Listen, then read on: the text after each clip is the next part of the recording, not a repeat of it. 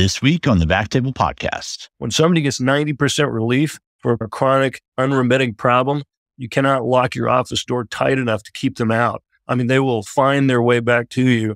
So this is one of those things. I like it because I don't have to convince. I don't have to give advice. I say, here's what it is. Here are the numbers where you should be. Here is our personal experience with this therapy. Let's do a test drive. And by the time they come back to have the leads pulled out, they're like, okay, when can I get this scheduled? And I'm not leaving until I know when I can have one of these put in.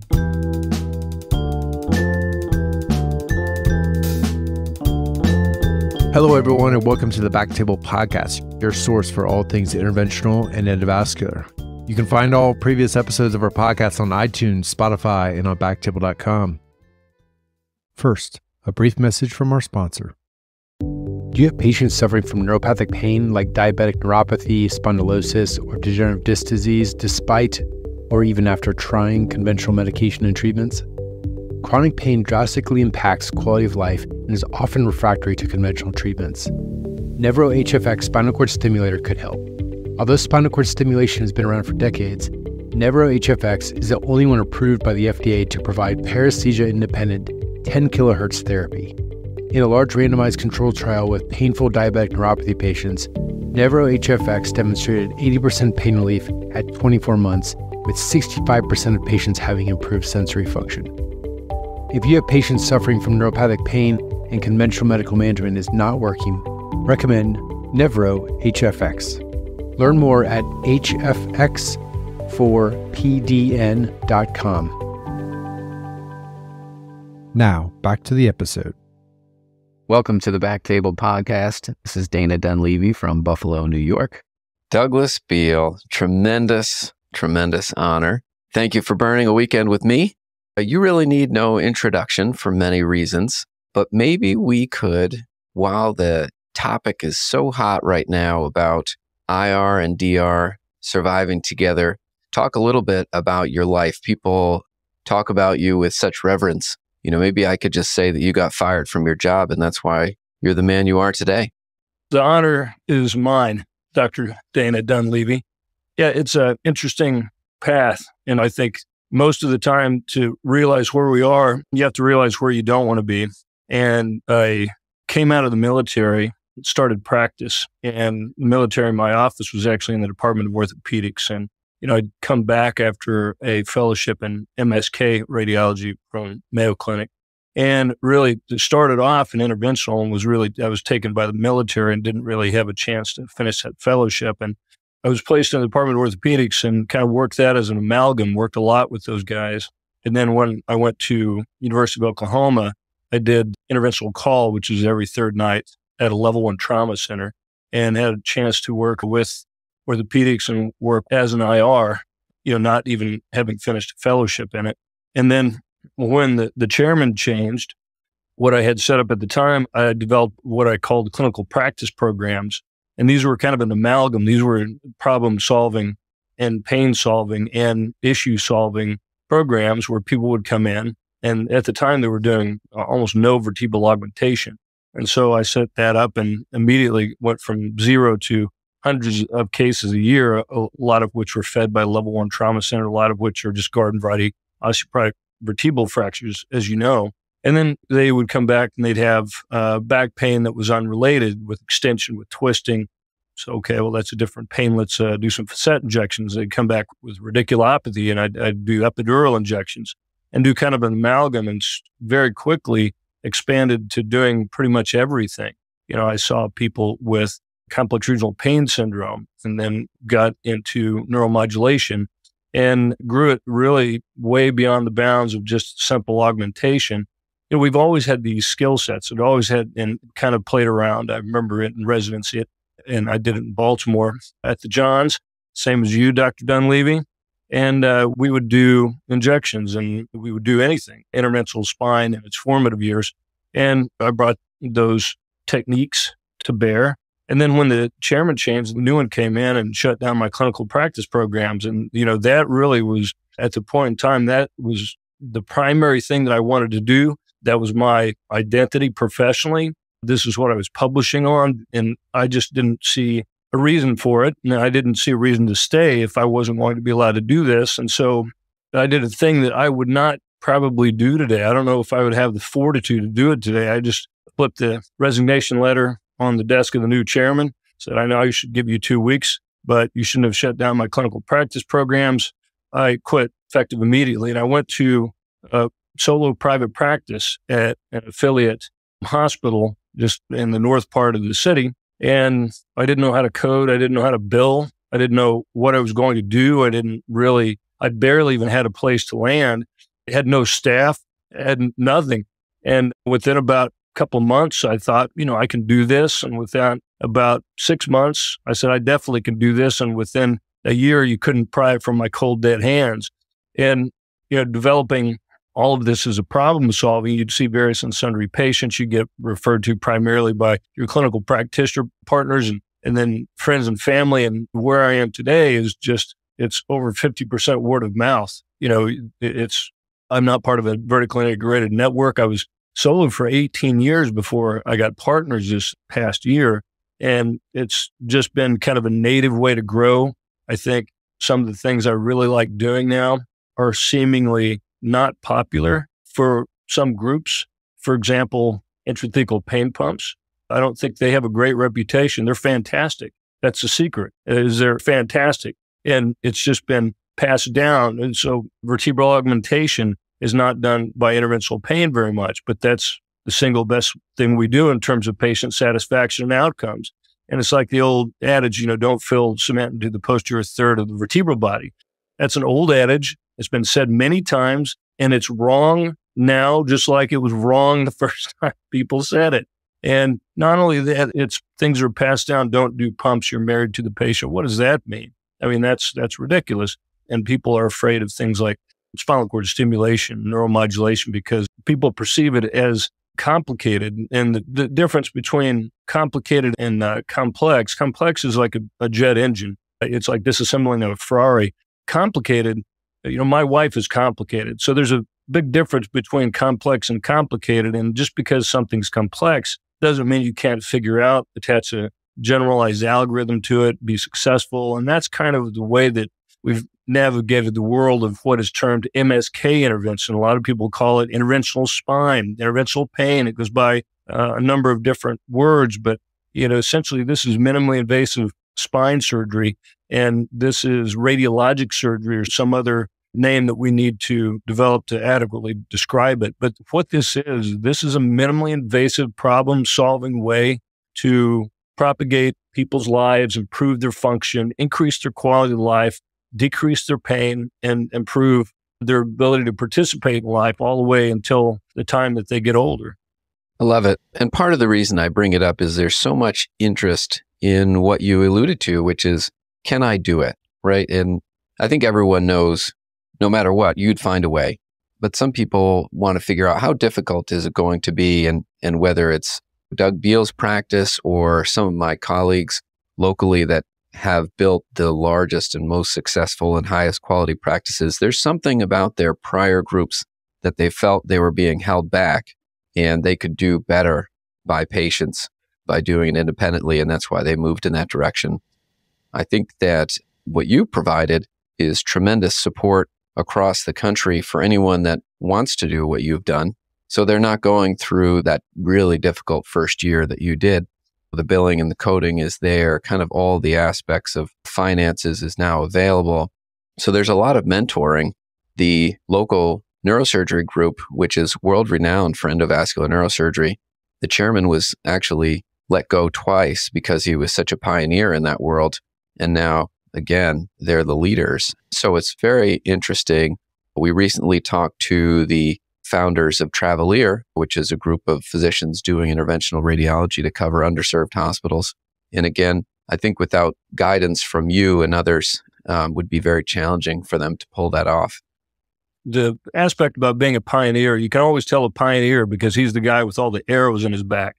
And there's a lot of truth to that. And, doing things out of the box is welcomed by some people, not really welcomed by others. And being at the cutting edge sometimes is a sharp, hard edge to ride, and it works in your favor sometimes not. But the real advantage, I think, that all interventional radiologists have, regardless of their focus, whether they're MSK, IR focused, or IO or IR vascular, the real secret we have is that we're just great at guiding things under minimally invasive situations, under fluoroscopy, under CT.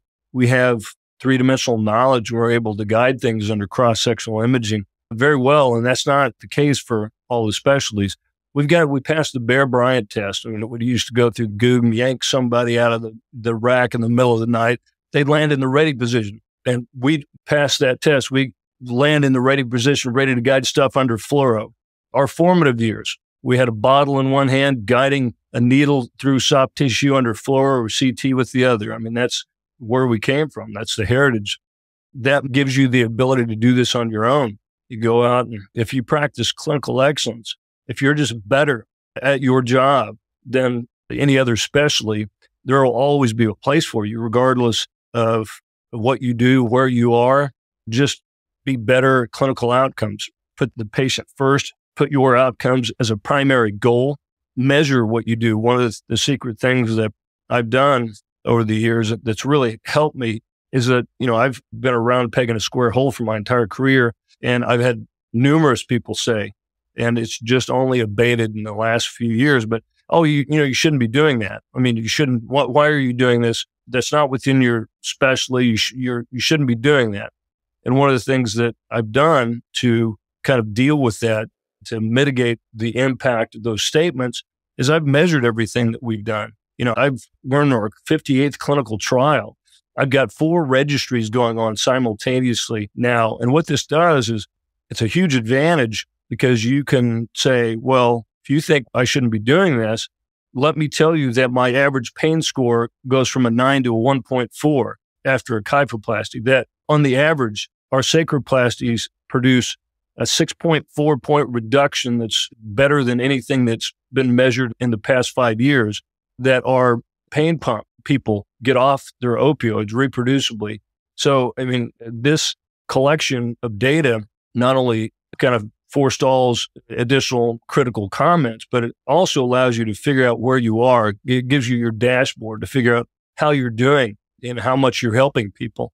And also, it's valuable in terms of collecting and publishing level 1 evidence. You really can contribute to the science a lot, and it makes you attractive to industry.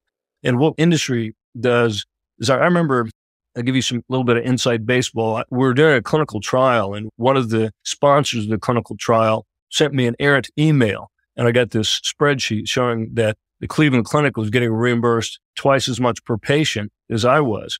And I was pretty mad about that, and kind of let it go and just didn't do much about it, thought about it. I mean, why in the world are they getting paid twice as much?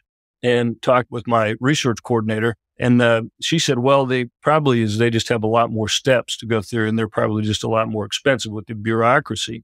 I come to think that that's probably true. And I talked to the sponsor a little bit about what they were reimbursing, and they made the comment that the research coordinator at the sponsoring medical device company said, yeah, we wish you had a lot more sites like yours, because you enroll lots of patients that are appropriate patients for the therapy, and you're a lot cheaper, and things go in general a lot faster. And so I kind of understood that this is how we do it. We're small, we're nimble, we enroll appropriate patients, we have very little bureaucracy, one signature does it all. And that's why sites like ours are so attractive to industry, pharma, medical device, and even NIH people who review these things, because, we're doing multiple research projects, we're enrolling lots of patients, and we're getting really great results. And it's not costing a fortune to do it. Yeah, it's so important. Even yesterday, there was a discussion online between vascular surgery and interventional radiology about the lack of evidence of some of the things that we do.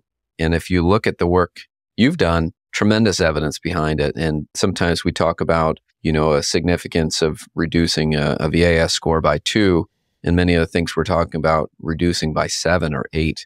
Really incredible. And I think with that, maybe we could move right into how you got involved with neuromodulation and how it impacts your practice in your region.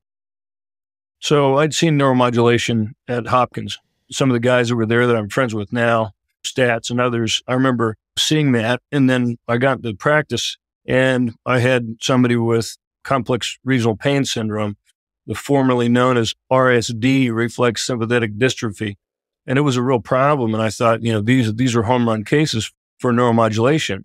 And this was early 2000s. And so, I reached out to my Medtronic rep, who was present accounted for during the neuromodulation and pump business. I said, I want to put a stimulator in this guy. And he said, okay. And then I said, well, when can we do it? Let's get him on the schedule. And he said, let me get back to you. And it was literally like a month later. And I said, Todd, what's up with this?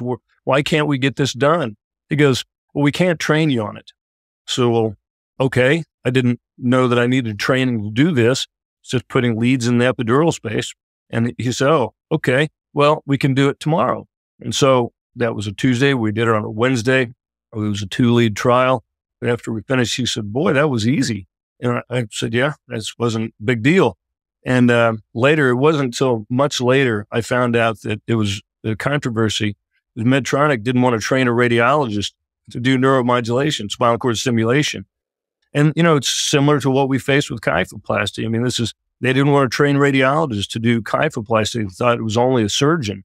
And I'm hitting for the cycle here, Dana. They didn't train me to do pumps either because they didn't want to alienate their primarily anesthesia-based colleagues. And hey, I get it. I mean, that's okay. So as you know, some of our colleagues are still embittered by the kyphoplasty problem. And they're still roiling over that. And that was in the late 90s. I think they need to get past that. I mean, let's start like the woman with the hairstyle from the 80s. They need to, let's get past that. And so we did the neuromodulation, the trial. And this, as you know, neuromodulation works really well for a couple of things. It is just a home run for CRPS. For neuropathic pain, it just is the champ. It does the job. I mean, really, you can have 80% remitter rate on this now. And for painful diabetic neuropathy, we've got a 90% response rate. That's just crazy. And then the remitter rate for that is right around 2/3, about 65% are just gone, have the painful diabetic neuropathy gone for high frequency neuromodulation. And so I put this in and started doing it. And that was back in the day where we would be able to get leg pain. We'd be able to, for radiculopathies, we'd be able to treat complex regional pain syndrome. We would not reliably be able to treat back pain. And then we've gone through lots of iterations. Occasionally, I would try to use it for painful diabetic neuropathy or PDN. And about 1 in 4, 1 in 5, I would hit it over the fence and the patient would do great. And it's the cruelest type of thing because they would do great and then the other next 3 or 4 just were duds. And all of this was done with tonic stem. And so the tonic stem is, for our listeners who are not familiar with it, it's this goes all the way back. I mean, first one of these was done by a guy named Norm Sheely, who's a neurosurgeon in Minnesota. And he hypothesized that he could stimulate the A beta fibers, that's non-nociceptive. And then that would interrupt the nociceptive signal from the A delta and the C fibers. And the first one was put on the spinal cord, which was pretty heroic, especially in the 60s. It was in 67.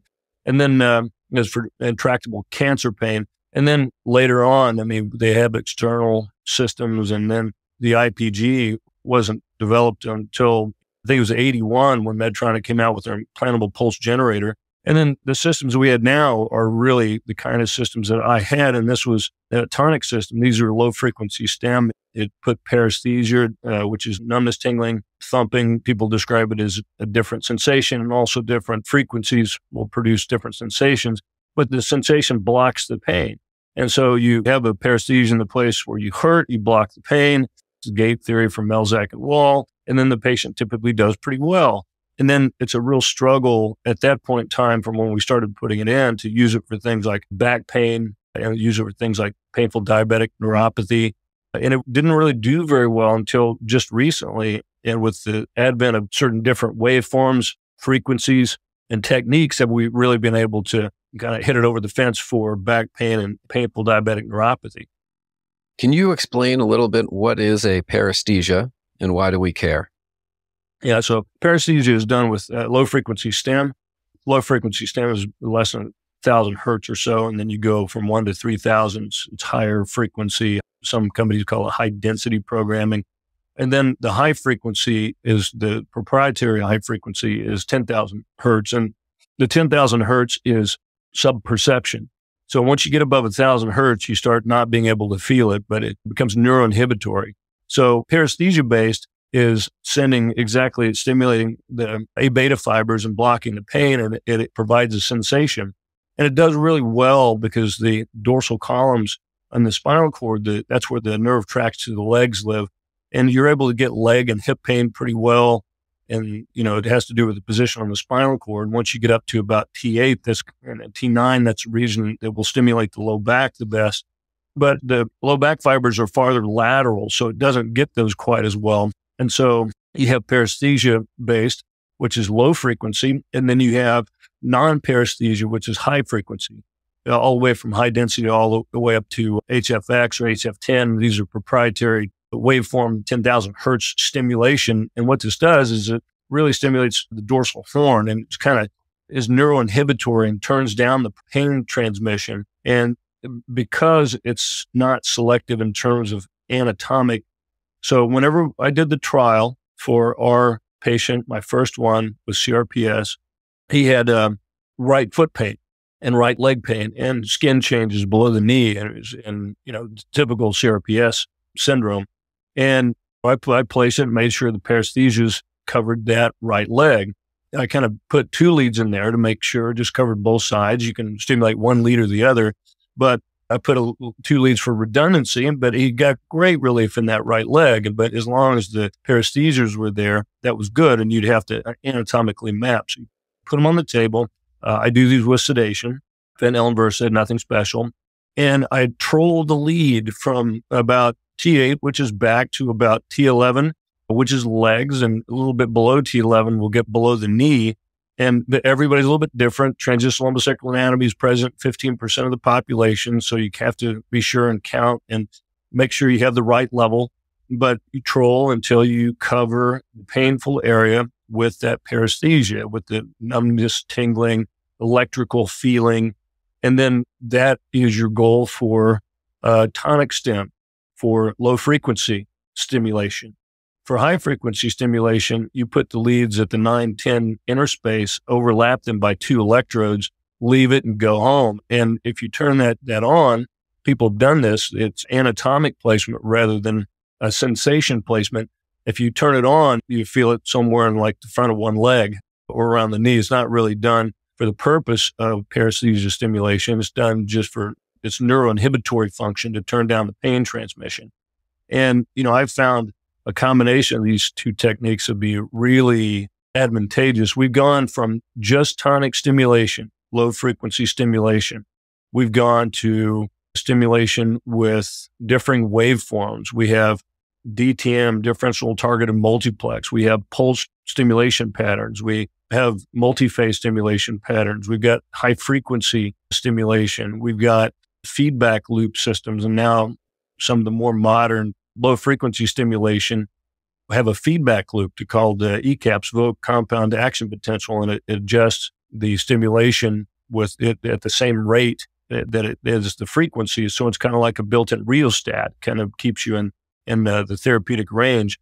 But, the one that I use the most for things like painful diabetic neuropathy is without question the high frequency stimulation. That's been, in my experience, just it's one of those things that you place it and you tell the patients that we're about 90 for 90. We have about 90% of patients that get 90% pain relief. And that's been based on my own experience, but the new data comes out. It came out, it's a 24-month data. It said we have a 90% response rate. And to that, I say, yeah, I agree. This is one of the things in the medical literature that I actually believe because it correlates and it agrees with my own experience. And so just to simplify that for our audience that might not have as much spine experience, we're talking about the initial, neuromodulation that you were doing before 2015, which was paresthesia inducing. And after that, high frequency, which is paresthesia free. And also the difference is that, as you said, you're not mapping if you're doing high frequency, you're just putting it at a location. Anything you want to add to that? Yeah. So one of the things that the IR physicians have in their armamentarium, they do a lot of treating of peripheral arterial disease. They treat people that are diabetics, treat people that are smokers. They see a lot of leg pain. They get a lot of referrals from podiatry. And this is exactly the same patient population that will have painful diabetic neuropathy. And there's about nearly 6 million people in the U.S. with PDN. And I used to not like that disease process because you'd try a little gabapentin. It would be ineffective mostly. You'd have about a 50% hit rate on that. And the patients typically had problems with the gabapentin side effects, and a lot of them didn't like it. And then you'd try tonic stim, and that was very effective for about 1 in 4 patients, but kind of marginally effective otherwise. I mean, the average pain reduction is 50% at best. And then the high frequency stimulation is fantastic. It's, as I said, 90 for 90. And, I'm kind of out of the typical IR practice. I mean, I haven't done angiography in a decade or more, probably 15 years. And we're just so busy treating what you would call interventional musculoskeletal patients. We have more people that we need to see than we can possibly see. And so we've tried to expand. But this is one of the areas of solid overlap. There's huge overlap between the people, the IRs that do peripheral arterial disease and see these patients that have pain. So you open up the vessels. The other common area is spinal stenosis. You make sure they don't have claudication or neurogenic claudication. But after that, you confirm that they're good to go on both of those regards. And then you have a patient left with PDN that you don't know what to do with. And this is something that spinal cord stimulation, neuromodulation is tailor-made for the outpatient environment. I mean, this is done, almost all of this is done best in the office for trials, and then an ASC environment for trial or permanent implantation. And I think many people may not realize how enormous the PDN problem is. When you and I have talked either with our interventional radiology colleagues that do a lot of vascular work, either venous or arterial, or our discussions with vascular surgeons, we would say that some of our documented numbers, so we talk about 28 million patients in the US with diabetes, 14 million with neuropathy, and about 6 million that probably are appropriate for treatment with neuromodulation based on failed pharmaceutical attempts. Almost every discussion I have with vascular surgeons who have no reason to feel inclined to do this procedure say that those numbers are a big underestimate, and that the most disappointing aspect of their practice is the fact that they revascularize a patient with, critical limb ischemia, and the patient's disappointed in them because they still have peripheral neuropathy or diabetic neuropathy. So number one, I think you've very clearly elucidated just how successful neuromodulation is for PDN. In fact, more successful than failed back surgery or non-surgical back. But what about some of the incredible findings of this 2-year data about innervation? Can you talk about some of the studies on that? You bet. I want to go back half a click and scope and scale this a little bit based on what you just said there, Dana, if that's all right. So typically we would take people with back or leg pain, and we would have about a 50% response rate. And a 50% response rate specifically means half of the patients, we were able to cut their pain in half. We were able to reduce their pain by 50% in 50% of the patients. That was the typical response rate for tonic stim. Then we've kind of bumped up. I mean, some of the high frequency stimulation, we bumped the 50% up to 80%. We're able to cut the pain in half, 80% of the patients. And that was kind of the new level. That was the new area that we were getting to. And we would have about half of the patients that were profound responders, which means cutting the pain by 80% or more. And if you cut the pain by 80% or more, basically it's the other term we apply there is a remitter, because if you have a 1 or 2 out of 10 pain, having reduced your pain by 80%, that's just pain with life, right? That's effectively no pain at all. If you're complaining about a 1 out of 10, then we can't be friends anymore. That's just the way things go. So we've taken that, we've raised the bar up, and we have about that. We've got 80% for non-surgical low back. We have 80% and almost 60% responder or profound responder. Those are pretty good. I mean, those are 60% remitter and non-surgical low back. And these are patients that either can't have surgery due to comorbidities or don't want to have surgery based on their own preference. And then we've taken it to 90% response rate for PDN. The most recent data that was released, the 2-year data. And then the profound responders are 65%. I mean, 2/3 of people are remitters. And that's just a tremendous number. And this is why we gravitate toward epidural injection for acute radiculopathy. We gravitate for vertebral augmentation for fractures. And we gravitate for high frequency stent for PDN because these things just work. They work. I mean, for sure, patients come back and they're like, I don't know, it's not like I feel a little bit better. They're like, oh my God, thank you, thank you, thank you. And the other thing that's really interesting that, I wasn't expecting at all. And in fact, I'm not sure I believed the data when it first came out. We tend to be a little bit skeptical. I think it's a healthy skepticism. But the data came out that about 2/3 of the people, a little over 60% of the people, had improvement in their neurologic function and their testing.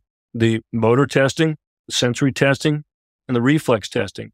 And the testing was filament testing, and it was standard neurologic evaluation. I'm doing temperature testing, 2-point discrimination, and filament testing for one of our research studies now. And it's quite painful. It takes a while, but it's very accurate, and so is this. And we found that about 2/3 of the patients had demonstrable improvement in their neurologic function and sensory function, which is also, of course, neurologic, but this is profound. It happens in 2/3 of the patients.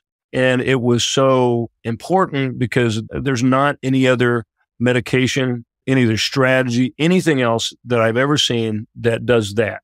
I think this is unique. And what is the mechanism? I mean, it's the mechanism of action. I don't even want to hypothesize on that. There's a lot of things. We could talk about that for an hour, but thank God we won't. We'll just kind of skip to the fact that there's a study specifically focusing on the primary and secondary endpoints for neurologic, the neurologic function of the patients. And if you're able to actually reverse the disease process, and if there's one thing that you could certainly say about painful diabetic neuropathy and neuropathy in general, it's just not reversible. And, I had held that as a truth for many years, but it looks like it is reversible, at least in a certain portion of the patients. And driving up this morning, I had the radio on and I heard an advertisement for 4 different neuropathy clinics around the city where I live. And it was non-invasive treatment of neuropathy. And I was, how about that? I mean, I'm reviewing a legal case now where one of the non-medical specialists, and I use the specialist in the air quotes, was treating the patient with neuropathy with things like massage and light therapy and vitamins, a vitamin and mineral cocktail and some of the other things. And I think that's all well and good, but it's not going to work. These things and the response rate, even to the membrane stabilizers. I mean, we've got gabapentin, pregabalin, you've got tricyclics, amitriptyline, you have, Cymbalta, duloxetine. I mean, these things work just mediocre to poor. If you were to put them on a scale of 1 to 10, they work about a 3 or a 4 level of good. And of course, there's no scale for that, but I want to give the listeners this to have all of the therapies that you could apply all of them, and they still are mediocre to poor outside of high frequency spinal cord stimulation. That's the only thing that I've found, the single thing that exists that will improve and reverse the neuropathic changes, the neuropathy changes. And it's by far the best thing in terms of symptomatic improvement. I live in a city of about a little over 1 million people, much the same as you do, Dana. And why are there 4 clinics around? I mean, it's a small city, 4 neuropathy clinics. That's because it's common. You mentioned about 6 million people with painful diabetic neuropathy. I realize it comes from the CDC numbers, but I think that's a gross underestimate. It seems to be maybe half of those are split between our 2 cities. Because there seems to be, PDN just comes in, we should, but we don't advertise for it. We just kind of use the mantra, if you hurt, come in and see us. We'll figure it out. We're a non-chronic opioid clinic. And, there are so many good things. And this is an example of one of those things that it's non-medications, non-opioid. And for people that are responders, which are 90% of people respond well to the trial, it's going to be life-changing for them. And it's one of the two things I do that you can actually test before you do the implantation. The surgeries, the implantation is a surgery. It's a minimally invasive light surgery, but as a surgeon, you don't want to give people anesthesia of any kind until you deem it necessary. But you can do a test drive, a trial. And when somebody gets 90% relief for a chronic, unremitting problem, you cannot lock your office door tight enough to keep them out. I mean, they will find their way back to you. So this is one of those things. I like it because I don't have to convince. I don't have to give advice. I say, here's what it is. Here are the numbers where you should be. Here is our personal experience with this therapy. Let's do a test drive. And by the time they come back to have the leads pulled out, they're like, okay, when can I get this scheduled? And I'm not leaving until I know when I can have one of these put in. So this is, it's been practice changing, and it's for a very common problem. Yeah, I think that's such a rewarding aspect of it. The trial is so easy for us and for the patient and for the family.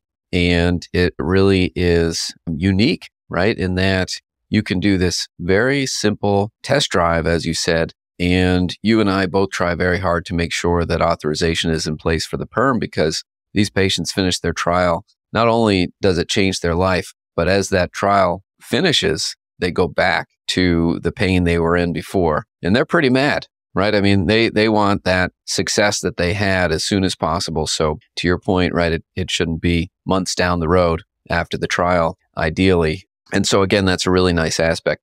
I want to get a little bit nerdy and go back to some of the things you mentioned in terms of the success of high-frequency neuromodulation. And you've used terms like number needed to treat with vertebral augmentation. But we also have some data on that in terms of gabapentin. Number needed to treat is about 8. Serotonin reuptake inhibitors, number needed to treat is about 6. And with high-frequency neuromodulation, number needed to treat is only 1. What does that mean? So NNT, we love NNT because it gives people personal experience. You know, how many people do you need to treat to have a treatment success? And you can identify the treatment success as however you want. I mean, for me, to have a responder means I cut their pain 80% down, decrease. That to me means they're a responder. And gabapentin's around 8. You know, I've seen a study recently that said that was a little bit more permissive on the gabapentin. And they said the number needed to treat for some margin of success, which may, you know, it didn't say, or I didn't see it, it was 3, but the number needed to treat for a complication or side effect was 4. So, I mean, and that's the thing about gabapentin. I mean, by the time you get up to the point where it's making a neurologic improvement in the neuropathy, it's also giving a side effect because of the way it functions. I mean, a lot of people don't like it because of the fog that leaves them in. It just kind of gives them a strange feeling. It can make them sleepy. And it's kind of the same thing with the serotonin and norepinephrine reuptake inhibitors, the dual oxetine. And so a lot of these things the patients just don't like, and they just don't like it well enough to continue to do that.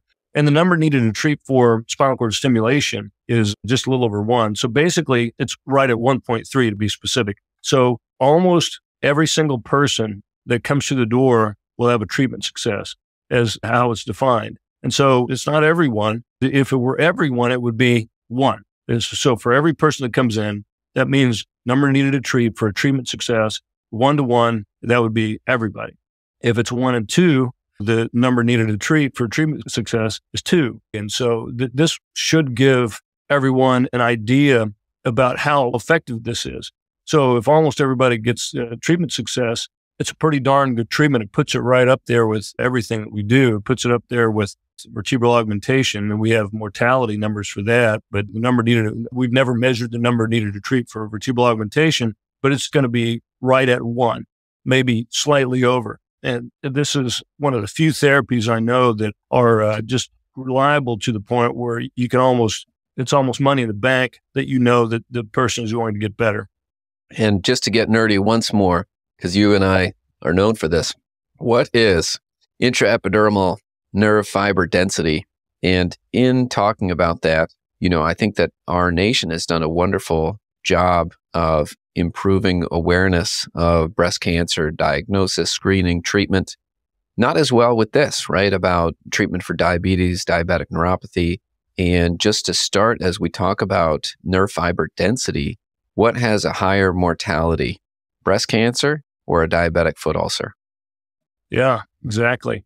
I mean, So what happens with a diabetic foot ulcer is they get an ulceration, and then they have vascular problems. They get it infected, then they get an amputation, and their mortality rate is right up there and exceeds many cancer mortality rates. And so this is, by the time you see somebody with a diabetic foot ulcer, that is the pastime probably to throw everything at it. You want to get the person before they develop that ulcer. And you want to make sure, as we stated previously, that the arterial supply is adequate. You want to make sure the activity is adequate. And in addition to, we always say PDN, with the P being painful, just the diabetic part of the numbness part of it can wreak havoc. So somebody's diabetic, they have no feeling. They walk over a straight pin. I've seen this pencil. They stub their toe. They just have a ulceration from ill-fitting shoes. We've seen all of this, and that is kind of the tipping point. That's the beginning of the end for that lower extremity as it goes through, and the ulceration can't heal. They can't feel it. They will get, transmetatarsal amputation. They'll get or show parts. They'll get a long BKA, will shorten up to short BKA. I mean, this is just the beginning of the end for a lot of people like this. And that's one of the things that the mortality for these patients is exceedingly high. And I would like to really catch these people before that happens. And that's why the neurologic study is so important. I mean, measure the fiber density, and that's an objective finding on transdermal biopsy. You can measure the motor sensory and the reflex improvements, and you can measure the 2-point discrimination, the numbness. And these are things that are objectively improved, at least on the 2-year data. We found that 2/3 of the patients had objective improvements in these categories. And I think sometimes we focus on the pain out of the PDN, but the numbness is actually one of those things that could really lead to an ultimate disaster down the road. And how about A1C? Yeah. So the hemoglobin A1C for the clinical trials was right at 7, and in terms of that's a little high. It's not bad. So to be in the trial, the Senza trial, Senza PDN was, you had to have a BMI less than 45, which is very generous, and a hemoglobin A1C less than 10, which I think is incredibly generous. And these people had long-term neuropathic problems. They had, years, 6, 7, 8 years of neuropathic problems. And so to take people like this and then measure what happens to them is really classic. I mean, these are typical patients. I think there's a misnomer that if you have your hemoglobin A1C right around 6 to 7, that's pretty good for a diabetic, and you shouldn't really have problems, and that your neuropathic symptoms will improve. But that is just absolutely false. That is not true. You can have well-controlled blood sugar as measured by hemoglobin A1C that's right around 7, and it will not remit. It will not improve. It will not be of any benefit for the neuropathic problems. It can benefit other things to keep your blood sugar under control. And I'm not making the argument that blood sugar control is not important. It's critically important, but it won't improve your neuropathy. And what is seen in the Senza PDN trial is these people came in and they were pretty much typical, and they were productive members of society, keeping their hemoglobin A1C under decent control, right around 7. And they still had refractory symptoms until the point that they underwent the spinal cord stimulation. And so this is compared against conventional medical management. And as we know, conventional medical management doesn't do hardly anything. I mean, typically it's mediocre to poor in terms of treatment of diabetic neuropathy. And so I'm really excited to see what the objective findings will show us. A trial focusing on the neurologic signs and symptoms and improvement, and having just gone through an investigators meeting where the neurologic exam and the assessment and evaluation was gone into in depth. And now, as part of another trial, I'm going to have to do that. I mean, I realize that this is very accurate. This is going to provide good data, and it's a lot more involved than just saying on a scale from 0 to 100, can you mark where your pain is? Or on a scale from 0 to 10, where are you today in terms of your pain? And it's much more extensive than that. So I think we're going to get great data. We should get good improvements. Past performance predicts future results. So I think 2/3 of those people will demonstrate good objective improvements. And it's going to be interesting to see that the focus may change on not only symptom modification remitting, but it will focus on disease process remitting. It will actually cause improvement of the peripheral neuropathy. I think as we've, circled back kind of towards the end and think about our colleagues as interventional radiologists, we would never want our patients to be in a wound clinic without also having their venous and arterial disease treated. Similarly, in this situation, we want the arterial and venous disease treated, and we're providing high frequency neuromodulation and all of the aspects you said, from improved pain scores, improved A1Cs, improved nerve fiber density. What we're hoping is that we have a cost savings to the healthcare system and to our nation in terms of decreased wounds, decreased hospitalization. And in that discussion, what is your thought about why interventional radiologists have held back from offering this and improving access so that you don't have so many advertisements for unstudied pain clinics? They just don't know about it, Dana. I think it's the same thing that whenever I first started, the medical device company didn't even want to let me use it because they thought they would upset the other customers. And of course, that's not true. It's the same thing as kyphoplasty and the surgeons and the radiologists. And it's the companies realize that, hey, these radiologists are actually seeing patients like this. And the device manufacturer for the high frequency stimulator realizes that. And I remember the first time I haven't been doing peripheral arterial disease in 2 decades probably. And it's not because I don't like it. I love it. But the point is that I see lots of these patients from a neuropathic standpoint. And these are the same exact patients that are present in most of my IR colleagues that do conventional, what we think of as a conventional interventional radiology practice. And I remember talking to one of my colleagues early on about this, like, hey, you really should look into this. We're 90 for 90 on these things and patients do great. I bet you have some patients like this. And he goes, are you kidding me? I mean, he said, most of what I see has this. And it was somebody that does a lot of peripheral arterial disease. And that's when I first kind of realized, hey, I took a divergence from IR early on. This is kind of a realignment. This is kind of a recent convergence because the patients we treat now have a huge overlap. And so one of the disadvantages of this therapy is that it's expensive. These leads and the IPG are expensive. It's technology. That's a disadvantage. But one of the advantages is it's very well reimbursed. And so the IR development of an IR into essentially a surgical subspecialty, that's what IR has become. And the IR is no longer just solely a hospital, a provider, like a fish swimming in the stream with his mouth open, waiting for food to jump into it. So now we have to go out and hunt, and we have to change our sites of service, and we have to have offices because we are essentially a surgical subspecialty. We see patients. Your mom may not know what you do for a living, but she knows you help Betty Lou and that she can come back and see you. And you have what looks like a regular doctor's office, but you have an OR in back, and that's your OBL, your office-based lab. And you have the ability to do cases, yes, in the hospital where you climbed out of the primordial soup, but you also have the ability to do it in the ambulatory surgery center, the ASC. And so this is reimbursed in the hospital, and it's expensive technology in the hospital. It's reimbursed well, but I want to put some numbers to this so our listeners can scope and scale this. I mean, for example, an office-based trial, a test drive, is reimbursed at about $3,500 in the office, and the lead price is just a few $100s. In the ASC, reimbursement for trial is right around $9,800, and in the ambulatory surgery center, permanent IPG placement and 2 leads, it reimburses between about $31,500 and $34,500 for a permanent implantation. So, out of everything that we do in the ASC, this is the single best reimbursed item. And it's a single thing that allows us really to keep the doors open and the lights on.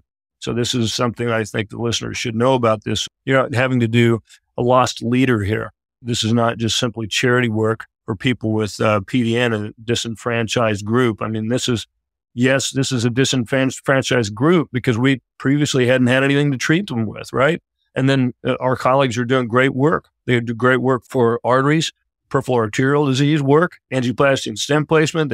Their partners, colleagues are doing great venous work, and they come out with vascularized limbs. They're not going to get ulcers, but boy, they sure run the risk of wearing an ulcer on their foot because their foot is numb, or if it's painful, it drives them crazy. It disrupts their sleep. It creates a chronic pain scenario. But it seems like we should be able to combine these two things. And as I mentioned, the single best people to do this, neuromodulation, spinal cord stimulation, are interventional radiologists. And whenever I've taught courses for spinal cord stimulation, neuromodulation, I've taught hundreds of these. And you can always tell when IR steps to the table, when there's multiple specialties involved, you just show them the epidural highway and bang, the lead is in place before you can blink your eyes. And you can always tell the skill set and the visual spatial skill of an IR. And so this is right, not only somebody's wheelhouse. I mean, this is a huge patient population that you can not only take care of their vascular problems, but you can hit for the cycle. You can take care of all their vascular problems, plus you can take care of the pain. And these are almost identical patient population. And I think that's a great point too, that there are resources out there for our colleagues that might not have had tremendous exposure to this during their fellowships, which we know there's a lot of variability in fellowships. And one of the misconceptions that I hear is that you're going to have this apposition or competitiveness from vascular surgery or neurosurgery. In fact, there's nothing more beneficial in terms of the referral pattern that I've noticed by offering trials to these patients. Number one, it's very helpful to the vascular surgeon who is treating vascular disease but can't take care of the neuropathy. And as you said, these reimburse very well. So if we are doing trials, the neurosurgeons all of a sudden are very interested because these do reimburse very well. We do the test drive for them. We can either do the perm or we can offer the perm to them. And I think that that's important. For instance, as you said, ideally, all of our colleagues should have access to OBL and ASC. But for those that just have OBL currently, they could do the trial and then offer the perm to someone else. Do you want to talk about that? Yeah, absolutely. And that's one of the things. This is really an extension of the referral stream that we have. This is not competitive to those two groups. And in fact, if you want to be your neurosurgeon's best friend, all you have to do is tee a couple of these up. I mean, they have a successful trial. And these are easy cases to put in. As I mentioned, the surgery is a surgery, yes, but it's two small incisions. It's under the skin with two epidural leads. And this is an easy thing to do that is very sustainable. This keeps the lights on in your ASC. And so you will make a huge fan. You know, I prefer to do all these on my own. I like this patient population. The medical device company will provide a rep, and your rep is your unpaid employee. Will go out and adjust the patient. We'll talk to the patient. We'll get feedback, electronic analysis, and reprogramming. And it's done really by an algorithmic method. And, you know, there's thousands of patients in the algorithm that has, you made adjustments and these patients do better or worse. And for each adjustment, for each patient to do better or worse, it refines the algorithm for success to improve the patient's symptoms. You learn, this is almost an artificial intelligence way to learn from your past trials and successes to make you even more successful. And, you know, it gives the IR doc, it gives them a relationship with the medical device company that previously would ignore them. And the reason why they're not thought of is because of that history. But that history, just like it changed with kyphoplasty, is changing with spinal cord stimulation, neuromodulation, especially for painful diabetic neuropathy. And I think that IRs will find that they are welcomed with open arms because they have huge repositories of these people that can be helped greatly with the technology that's kind of a no-brainer to apply. Yeah, absolutely. And I think that the other misconception is that the pain colleagues will be worried. And again, the diabetic neuropathy patients tend to live within our specialty in vascular surgery. So they're really not being seen currently in general. And so there's a lot of appreciation by the whole community that is performing pain treatments once we get involved. There's no shortage of these patients, that's for sure. I think we've kind of evolved not only in terms of companies recognizing the impact of the interventional radiologist in this area, but we've also modified and become more of a multi-specialty, big tent type of attitude. As you know, I mean, I've trained people from surgeons to anesthesiologists to family practice physicians, and I'm a firm believer in the big tent philosophy that if you want to do something and you're good at it and you're dedicated and committed to it, you've got great visual spatial skills, then I will help you. And by doing this, we create lots of good association. I've learned more from other specialties. And, my wife says I haven't had a new idea since 1992, but I can steal ideas from other people and employ them for my practice. And it's not really a serious comment, of course, but I have learned lots from physiatrists, anesthesiologists, neurosurgeons, orthopedic spine physicians. I mean, it's been tremendous. And once we do that and kind of share the knowledge, I think we're a little bit past. We're to the point where we have great minimally invasive interventional techniques that have come light years ahead of whenever I first started in terms of efficacy. And these are things that can be employed to treat a huge population. There's no shortage of chronic pain. This is one of the things low back pain, second in terms of doctor business, next to the common cold, single greatest cause of disability worldwide. No shortage of people with diabetic neuropathy. I mean, these are things that are growing around us everywhere in terms of prevalence. And so the better we get at it, the more patients we will be successful at treating. And there's definitely no shortage of them around. And just to confirm what you've said, I've observed you teaching courses on neuromodulation, and it's amazing. All the observers see the interventional radiologist walk into the room and they fear this procedure and then realize how simple and efficacious it is. So I want to encourage everyone that's interested to reach out for that. And since we're so passionate, we've gone for a while, we can close out, but maybe we could do a follow-up on technique, because I know people want to hear the really simple technique, even for the perm, right? Which is like a Metaport, except it has 5 times the RVUs. And as a teaser closing out, I recently met with some pain physicians, some neurosurgeons, functional neurosurgeons, talking about cancer pain and just how little resources there is for non-pharmaceutical pain treatments, and how NCCN guidelines keeps bringing these interventional pain procedures to the top of the pyramid. We were talking about invasive procedures like cingulotomy, myelotomy, and really it's so important that this step is part of that algorithm. Anything that you want to tease as we come back in the future? So the cancer pain and the interventional oncologic treatments, minimally invasive, that's a whole category, and that's a big, big and growing category. One of the biggest areas of growth in all of IR is interventional oncology or oncologic procedures, IO. And there are people that we know that make their whole career out of being an IO physician. And this is very gratifying as our techniques improve, as our technologies improves. We're going to find a huge area of new applications in oncology, whether it be from targeted drug delivery, neuromodulation, minimally invasive screw and cement reinforcement, the neuroablative category, and that includes RF, cryo, microwave. I mean, there's many, many things like this, and this is a whole area that really could use a discussion to bring everyone up to speed, up to date on the kind of the current offerings. And there's no slowdown. There's a continual speed up on the technology that's coming down the pike. As an example, I just met with a medical device company who's wanting to have cryo, RF, and microwave all in one offering. You can't really have them in one box, but the idea was to have them in 2 separate boxes that looks like one box to be able to have an oncologic ablation machine.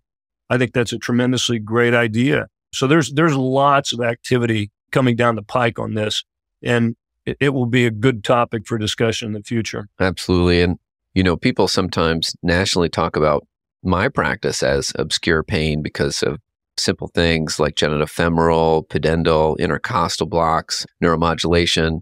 This is one of the simple things. Yeah. I don't think it's obscure. I just think you're able to do things that other people don't typically do. And when they look at your practice, they don't see, you do augmentation, epidural injections, facet blocks. But you're also able to do the other stuff too. And that's really what comes to the forefront because that's novel and other people are not really doing it. And I don't like to post things that are just kind of garden variety. If I put things out on social media, I want it to be kind of a, hey, this is different, or maybe it's look for this, or here's a lesson to do or not to do on certain things. And you tend to focus a little bit on the arcane and esoteric. You don't really post the garden variety cases out there very much. So that also influences the perception. But I think if you're able to do the more complex and esoteric stuff, you're probably pretty darn good at the other common things as well. And we'll close it out. But besides all the courses that you offer, we have SIR, ASSR, OEIS, all conferences that you've been kind enough to offer training at. Anything you want to add as we close? Yeah. So we have presentations at SIR, OEIS, ASSR. And if one of the listeners is going to the OEIS and wants to participate in our discussions, just reach out to me. And I'd sure like to have an active participant. And one of the disadvantages about societies like the OEIS is I'm a little bit new to them because I tend not to. He is endovascular, so I tend not to do a lot of endovascular stuff. But the upside is we can introduce technology we've spoken about today to a whole new segment of physicians, IR docs that might not know about this and might be slightly unfamiliar with it. But we're having a whole segment on minimally invasive spine and pain. So this is something I would sure would like the listeners to, if they're interested in that, being one of the participants and one of the speakers, just reach out to me. And, I think you were innovative in participating at OEIS last year, which was thought to be a little crazy at first, given that it's the Outpatient Endovascular Interventional Society, but there's been tremendous interest in all of those physicians that are already at OBLs and ASCs doing vascular work to offer neuromodulation for PDN. So I think this is exciting moving forward. Yeah, for sure. They've given us a whole block. And because of that interest, I gave a presentation last year and one of the attendees came up to me afterwards and said, wow, just wow. He goes, what was that? And was just very interested in it. And it was his point was that it's a little bit foreign and a little bit interesting. And he wanted to really know more. I gave a talk called Fun Through Kahneman's Triangle. And there's all kinds of strange things in there. But IRs can look at this and say, yeah, that's in my wheelhouse. And I think that's exactly what they'll say with this session, that it can and should be in their wheelhouse. Thank you so much for listening. If you haven't already, make sure to subscribe, rate the podcast 5 stars, and share with a friend. If you have any questions or comments, direct message us at @_BackTable on Instagram, Twitter, or LinkedIn. BackTable is produced and hosted by myself, Aaron Fritz, and co-hosts Chris Beck, Sabine Dong, Michael Barraza, and Ali Behetti. Our audio team is led by Kieran Gannon, with support from Josh McWhirter, Aaron Bowles, Nick Shellcross, Josh Spencer. Design and digital marketing led by Brian Schmitz. Social media and PR by Ann Dang, Manisha Naganathanahali, and Manveer Singh Sabri. Administrative support provided by Jamila Kinnebrew. Intro and extra music is Ripperoo by Skeptic Moon. Find us on Spotify or at local live music venues in New Orleans, Louisiana. Thanks again for listening.